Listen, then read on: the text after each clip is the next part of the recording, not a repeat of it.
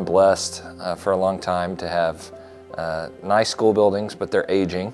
And we are kind of learning through research, grade reconfiguration. Neighborhood schools have kind of become an outdated model. We came out with this vision for a new high school building.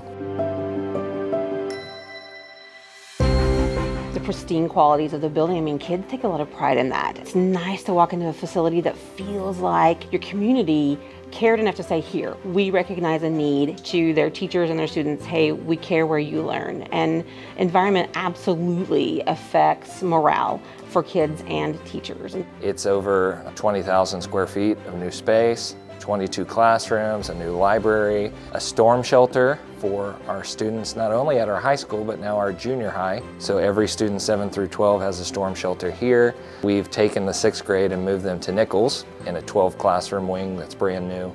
That's also a storm shelter for all our 4th, 5th, and 6th grade students. I love to see that the kids are excited to still be a part of Nichols. I think that they have a lot of pride moving up to 6th grade and still getting to be part of this building. They feel a responsibility in taking care of it, and just pride in being the first class to be in the new wing. What are priorities in listening to our community? Having our students be safe, and then as we listen to our staff, having time and space for them to all be in the same building to collaborate, and how important that is to make sure we have strong teachers in every classroom for our students. We can spend all our time talking about our challenges and our problems, not just in our school district, but in our community as a whole.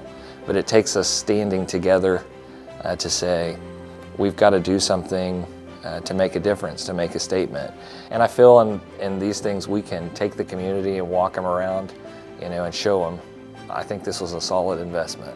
Some place that the community can take pride in as well, saying we value our kids and our teachers, we did this for them. I'm just so appreciative, and I know the kids are too, when they come in every day, that we have this beautiful building and we have more teachers here, we have more support, and we're just very grateful.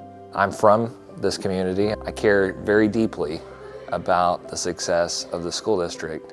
And I tell people this all the time, this is my hometown, so for me it's personal, and I want the absolute best.